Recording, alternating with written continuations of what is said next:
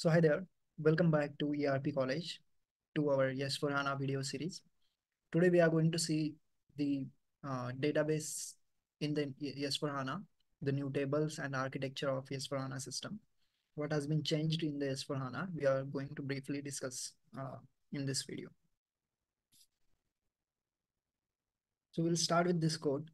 Traditionally, businesses has to make choice between broad and deep data analytics or the simple and speedy reporting. So prior to S4HANA or HANA database, or in general, we can say that businesses has to uh, make a choice between how they want to handle their database datas. Either they can go for a deep and broad data analytics or a speedy and simple data analytics. When we go broad and deep, the speed we have to compromise on the speed because due to the large data volumes that our databases or the traditional uh, memories could not handle. And if we go for the speed, then we have to keep the things simple. We can't go deep and broad. So this was the hard choice that traditionally businesses has to make, since the limitation on the database side or on the memory side, right? So we'll move forward and we'll see what are we going to discuss in this session or in this video. So we are going to discuss about OLAP and OLTP concepts. Then what are S4 database? We will brief about S4 database. Then the tables and compatibility views, and then the architecture design of S4. So stay tuned. It is going to be a very informative session.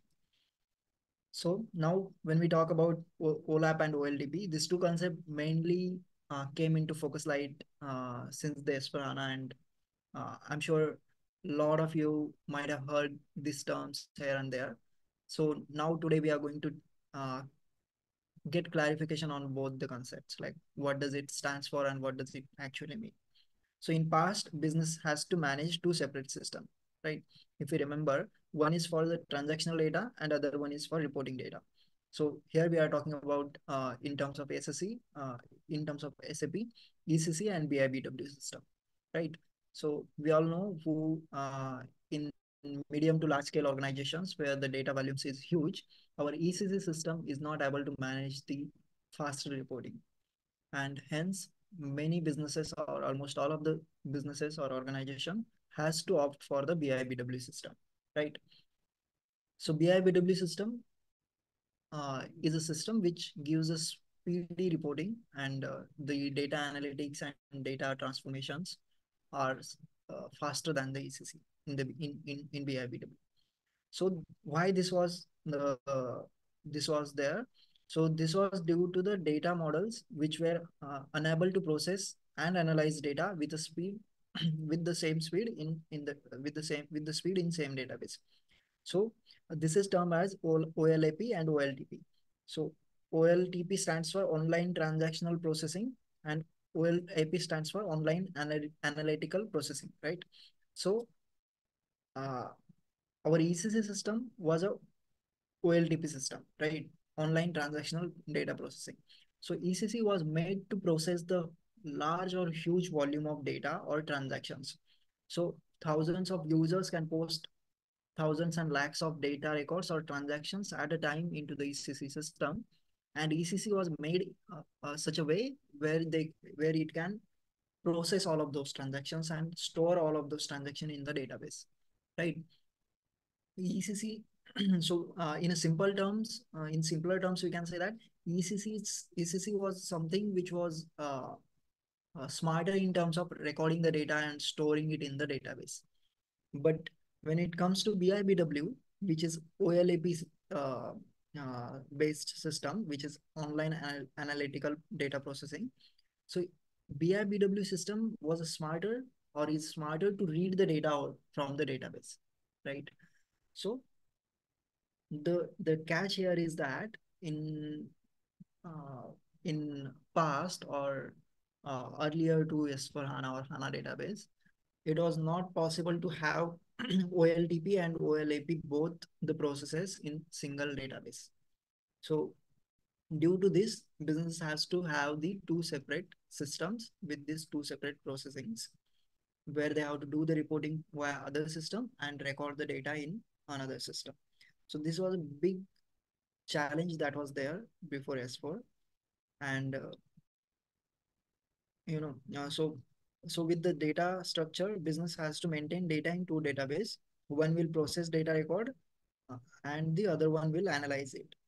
But for it to happen, the data needs to be transferred from one database to another one.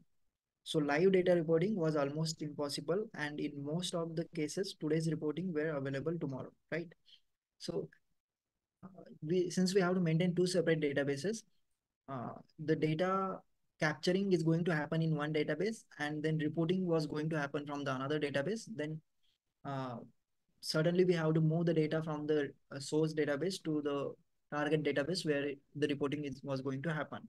So this transfer was happening overnight, right?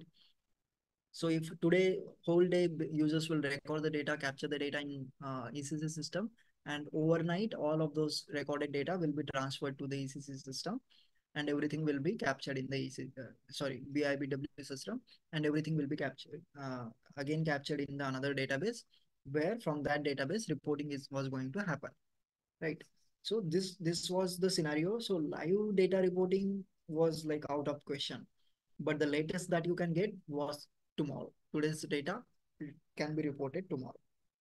So that was huge time gap that was there, considering the year or the era we are in, right?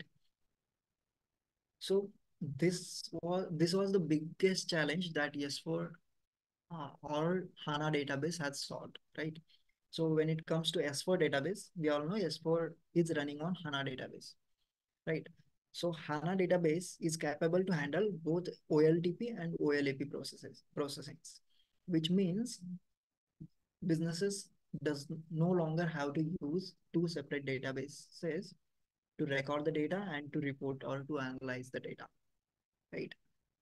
So reports can be generated right out of HANA database, real-time data reporting at every level of detail, right? When we say real-time reporting at every level of detail, that means earlier to S4HANA, when we used to transfer our data into a reporting system, we obviously did not transfer the entire data line item wise and every object wise into the reporting system, because we don't want to, we basically want to reduce the footprint over the reporting database, so that we can have a speedy reporting, right?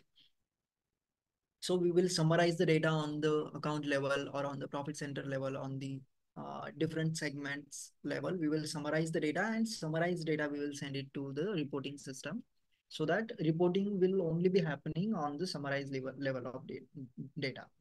But since now S4HANA is capable to do the reporting and capturing of data from the single database, we can extract the report on the detailed line item level from the any of the object level, right?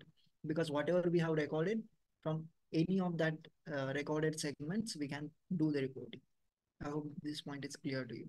So S4HANA have also eliminated many aggregate and totals table, right?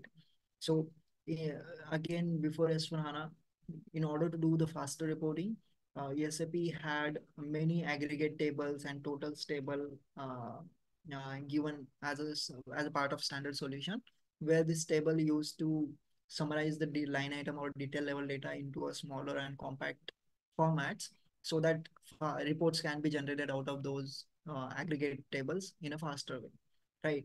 But since HANA database uh, does not uh, does not require those kind of modifications now, HANA database can give you the much faster reporting even without the aggregate and index tables. So all of the index tables, all of these aggregate tables have become absolute, or in S4HANA they just reduced it, they just removed it in order to lower the footprint of data, right? So if you are going to record the data on the line item detail level as well as summarize level, and on the total level, that is kind of 2 to 3 times you are recording the same data. So data footprint was increasing drastically, which is going away with the S4HANA. So yeah, so this is what we discussed. In old system, in order to improve system performance, a summarization of data were stored in the totals and aggregate tables. Most of the reporting used to happen through this totals table, which did not had a detailed level of data, right? So obviously on the aggregate level and on total level, it will be a total of n number of data, right? So detailed level of reporting was not possible. So in S4HANA, the reports can be directly extracted from line item level table itself. So all of this reporting and this different tables and all those things got away is because of these reasons. So we should know why. I know, I'm sure everybody knows that these many tables have become obsolete in S4, and this happened and that happened. But why it happened? What make it happen, right? So when uh, when SAP got a breakthrough through the HANA database, because of that HANA database only, SAP got inspired into a writing whole new code of line as a S4. So S4 HANA solution or S4 HANA ERP is totally a different ERP than the ECC. Each and every line of code has been rewritten for the S4 HANA database. All of this was because of the capabilities of the HANA database compared to the Oracle database that ECC was running on, right? So one should know these things.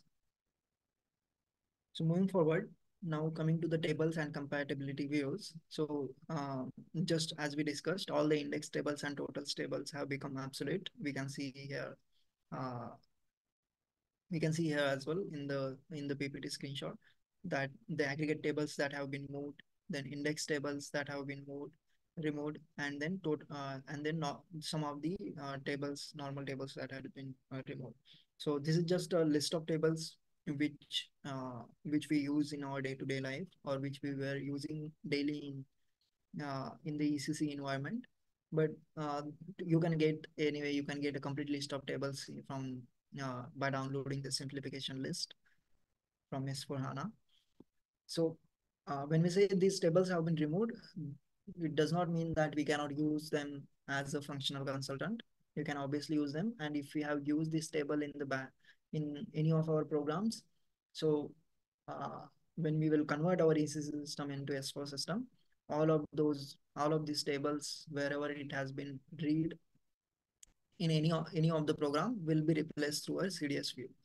So these views indirectly will redirect the uh, data source table to a CDOCA new line item table, instead of reading it through these tables which are no longer there. But even if we go into AC16N or AC16 transaction and run these tables, still we can able to get the data on this table level. But this table is only going to work as a filter on top of the AC Doka table, or the tables that are there, right?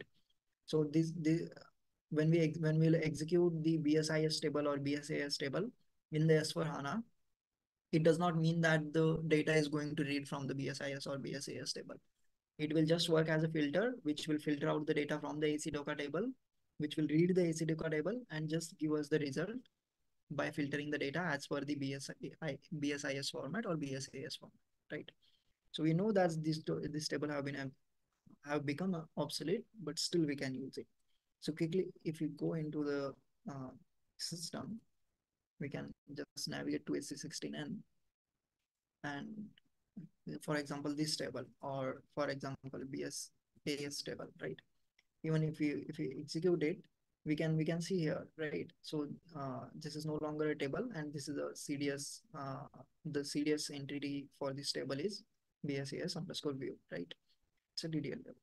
But when we go for like AC Doka table, that CDS view line goes away, and we can see this is actually a table which we can execute it in, right? So BSAS, if we just go, we can still execute these tables, and it will still report us the data as it is used to report in the ECC. But just the difference will be here just the difference here will be, it will be going into a AC Doka and filtering out the data from the AC Doka, right? So so far this much we have planned for this video. But this is our S4HANA video series, which have recently started, and this is just the second video of it. So stay tuned for the upcoming videos, where we will talk about a lot of new things from the S4HANA. We will compare it with the ECC, and hopefully it will be a lot of value providing for you, all of you. So thank you.